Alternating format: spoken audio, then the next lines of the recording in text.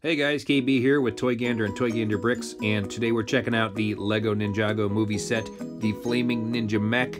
Obviously Kai is driving the mech. He seems to be incredibly angry about something that happened. Perhaps maybe he missed his lunch break, and maybe he missed his spinjitzu training and he fell down into a toilet. I don't know. Here we go, just a quick shot of the mech. As you can see, the mech is full of various tubes of many sizes. There's a lot going on with this mech. I'm guessing there's going to be a lot of tiny pieces to lose.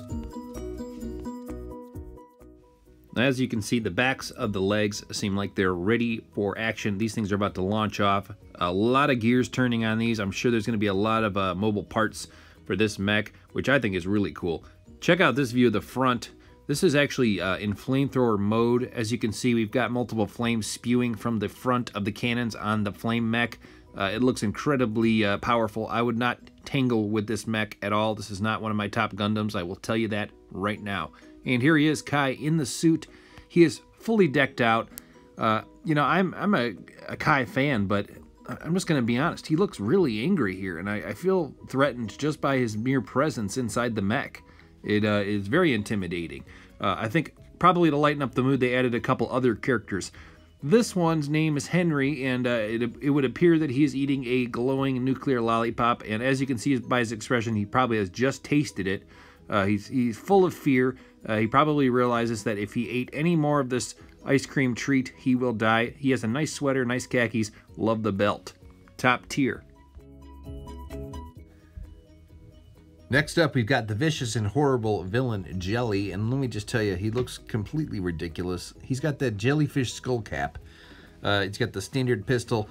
As you can see, the jellyfish tentacles are trailing down the front of his shirt. I think that's pretty disgusting. He does have two mysterious black gloved hands. He is a true villain, I can tell you that right now. And here he is, the Hammerhead. And let me just tell you, he looks better without the Hammerhead on there. He's got a really nice beard, really thick, full beard, sideburns. As you can see, he has a completely shaved head, but that's fine. It fits on with the mask very well. The costume is really good. Perfect. I'd say this is a 10 out of 10 Hammerhead. As you can see, here he is with the helmet on, and you know, it really does look great with the teeth showing over the eyes. How does he see through it? I'm not sure. He does have two sets of teeth. Isn't that funny? Because you know what they say about sharks, they got two sets of teeth. As you can see, he's got a small set behind the big set. That's a pretty good Hammerhead. If you're asking me, in my personal book, I'm going to write that down. And here she is, Lauren, and I think she's just an ice cream vendor at the Ninjago City. And let me just tell you, this is kind of a lame minifigure. They do have a nice hairstyle on that one. She looks like she's a little bit confused. She's wearing a tiny skirt, and the outfit looks like it's straight out of the 70s. I think I saw this in a flea market. Somebody's trying to get rid of it. And here he is, Zane, and as you can see, he is looking zany. Look at his weird teeth. They're very strange. Here's the back, a little bit of the back shot. I'm going to show the front again. As you can see, he's got the quiver of arrows. He does have his bow as standard.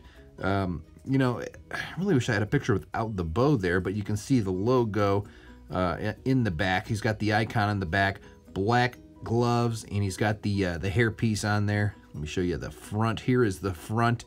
And I think it looks really cool. I mean, it is a standard Zane, not too much going on here. But overall, I'd say this is a good Zane. I am confused. How does this hat situation work? What is the logo on the hat? And let's end this one up with a fantastic figure of Kai. And here's the thing. When I see this Kai here, he's not looking like the same Kai that was in the mech. This Kai looks like he's in a good mood. I mean, honestly, he's kind of got this goofy grin on his face. He's got that eyebrow arched up in the air. He's kind of closing that one eye a little bit. It looks like there's a bandage on the top of the head. He looks like a friendly guy. I'm kind of confused. Oh, and here he is with the mask on. Maybe I'm just seeing things. Maybe he does look like a friendly guy in the mech, but maybe it was just the mech itself that terrified me. I'm not 100% on that one. Anyway, let's just take a quick look. Overall, it's a basic Kai. I believe this is duplicated in multiple sets. I think it's still a cool Kai. He's a cool Kai guy. All right, guys, please like and subscribe, and thank you very much.